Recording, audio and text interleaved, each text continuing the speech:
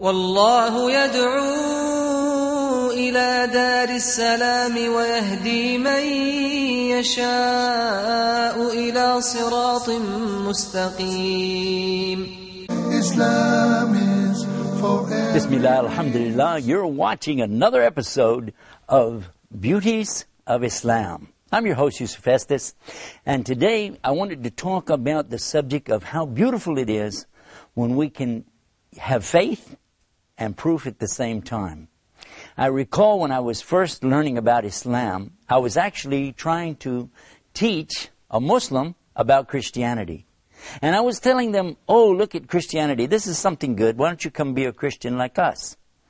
And my friend, the Muslim, was saying to me, well, I will go to your religion if your religion is better than my religion. I thought about that and I said, well, I guess we're going to have a new Christian now because, number one, in Christianity it's very easy. You don't have to pray 5 times a day as a Christian.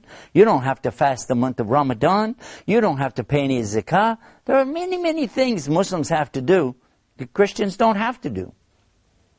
But then he finished the sentence and he said to me, I will become whatever your religion is. If it's better than my religion, but you need proof. And I remember saying to him, proof? Proof? Religion's not about proof. Faith is just about believing. Just have faith. You don't need any proof. He said, well, in my religion, Islam, we have both. We have faith and we have proof. And I remember saying to him, how? You mean to tell me you can prove things? He said, yes, everything in Islam can be proven. Then I said, do you mean to sit there and tell me, as a Muslim, that you can prove there's God? Then he said to me, do you mean to sit there and tell me as a Christian and a preacher that you can't? Well, I had to think about that. Okay. So Islam is saying there's proof. Actually, more than that. Islam asks us to use our mind, our aql, to determine and find out things about the things around us. The things that we take for granted every day actually are a big part of what Islam is teaching us. Islam asks us, look around you, examine the things, think, use your mind, and then you will begin to understand. One of the examples that we have in Islam is the Quran. The Quran of Allah, this is His speech to the human beings. And He's telling us in the Quran over and over and over, look at this and look at that. Think about this. Ask about that. And then the answers that come. Often we find the term yasalunaka in the Quran. This means the people are asking Prophet Muhammad, peace be upon him, about something. And then Allah, subhanahu wa ta'ala, God Almighty, He's giving the answers in His speech, the Quran. Always throughout Islam, as we're learning and teaching, we're coming back to this thing called the mind, the aql. You can use your mind. You can determine a lot of the things that you see around you, things that you take for granted every day. You can look to this, you can look to that, and begin to discover a whole new world around you. This is one of the beauties of Islam. I remember in the Quran, when I first read it the very first time, that it was telling me about this straight path. And I was thinking, what's that about? And here it is. You read it in the very opening of the Quran, in chapter 1, called Fatiha. There are only 7 verses. And listen to what it says. It says, Ihdina Siratul Mustaqim. Now we've talked about some of the other verses in the Quran, but today let's look at that. What does that mean? Ihdina. Well, Ihdi is coming from Hidayah, or guidance. Ihdina, guide us. Sirat, this is a straight path. Mustaqim. And this means the straight path which you're going to stay on this thing and you're going to go with it. How about the idea here that you've only asked for one thing out of 7 verses in this chapter? Only one thing you ask for, guidance. Because now this is showing you, for instance, that there's only one straight path, but many people could be on that path at the same time. Guide us to your straight path. And this is a request. We're making this request to Almighty Allah. We're asking Him to guide us.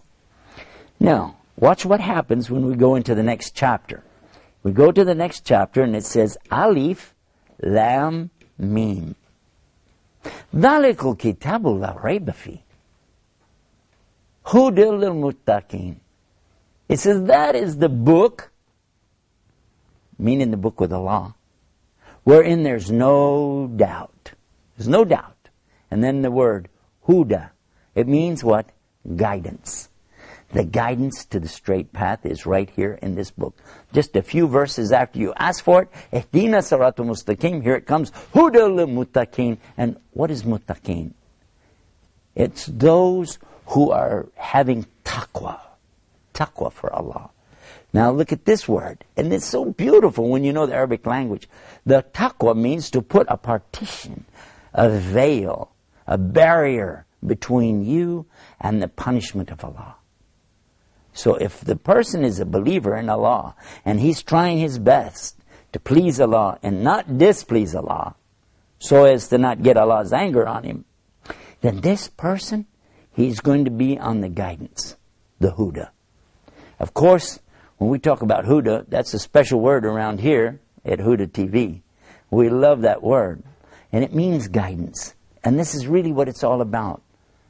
I recall when I first came to Egypt the very first time, and a friend of mine was a doctor, and I was going down to his place on the Nahar Nil, which is the Nile River.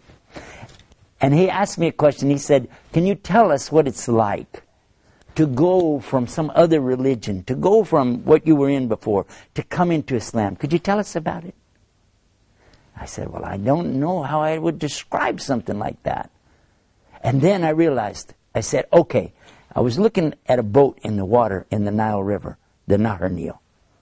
I said, there's one word I need from you. He said, what word? I said, the back of the boat. There's this thing you steer the boat. What do you call this? He said, Daffa. Daffa. What is Daffa? This is the thing in the back of the boat to steer. Okay. Now I can tell you.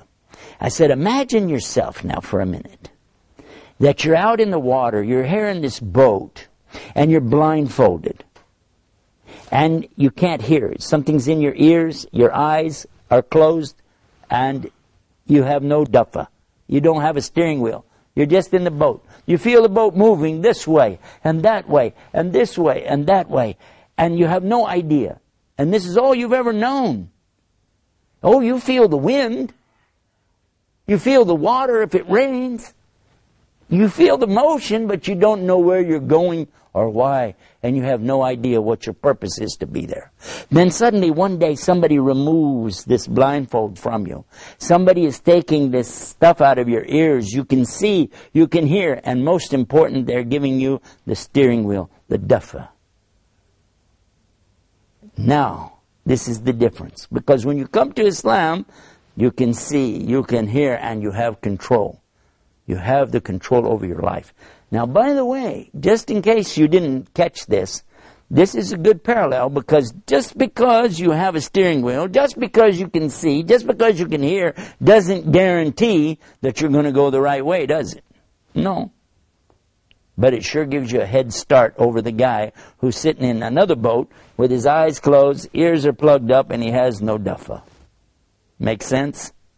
Yeah. Makes a lot of sense. And that's what I want to come back to again and mention, that Islam has these beauties. And this one particular beauty, where you're to use your mind and you can ask questions and you can get real answers. Answers that really, when you think about it, they make a lot of sense. You're not forced to just accept something that somebody says, just have faith, brother. Just have faith. Well, faith is great if you've got something to base it on. If you can see something, you can hear something, and you have some control, some steering wheel, this is a great advantage. And it's probably one of the bigger attractions, I think, of all of the beauties of Islam that we've been talking about. I think this is one of the most emphatic of all of them. That it comes to you in a way that once you start using your mind and your heart, and then you see what Allah is having in front of you, it becomes a lot easier, a lot easier to accept and then to put into practice. All of this is just one of the many beauties of Islam. We've learned today some words. We learned the word huda. We know now huda is guidance. We've got another word, taqwa. We know taqwa means to put a barrier or a partition between you, barrier between you and the punishment of Allah. And we know ihdina, guide us to the straight path. Now Muslims, we say this 17 times a day. 17 times a day. Can you imagine that? In our prayers, because we pray in the morning, the noon, the afternoon, the evening, and the night prayers. And when we pray, we always include that in there. We say, guide us to the straight path. Ihdina siratul mustaqim.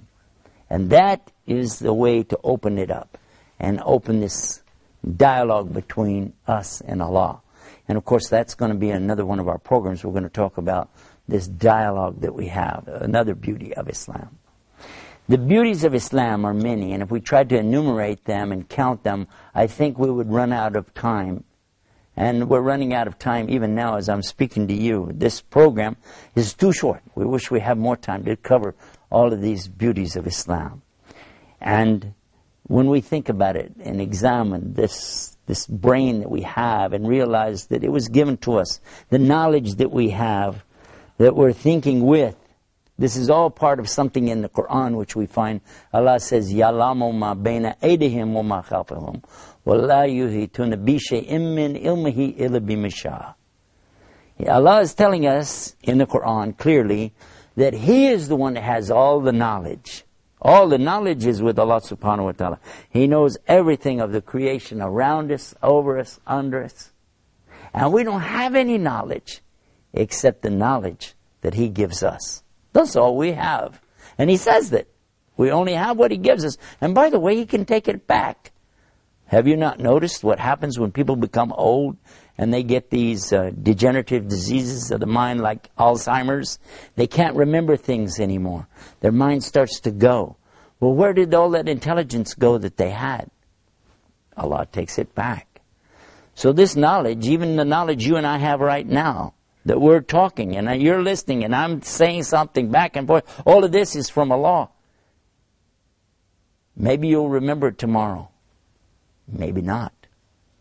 All of this is coming back to the thing we started with, talking about using the mind.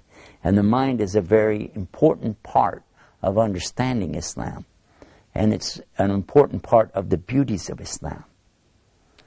Allah asks us in the Quran so many times using the expression, Alam tara kaifa. Don't they see how? Don't you notice how? Alam tara kaifa fa'ala rabbuka ashabal fil. Haven't you seen how your Lord dealt with the people of the elephant? This is one of the expressions Allah asks you. And He's asking you to use your brain, use your mind, think. So many times we come to these beauties of Islam and we miss it. So I hope you don't miss it. I hope you will pay attention to this beautiful thing called the beauties of Islam. And watch our website too. We have the website, beautiesofislam.com, where you can see this program and others replayed. And always come back to Huda TV for more programs just like this. Until next time, this is Yusuf Estes reminding you about the beauties of Islam. Assalamu alaikum. Islam is peace.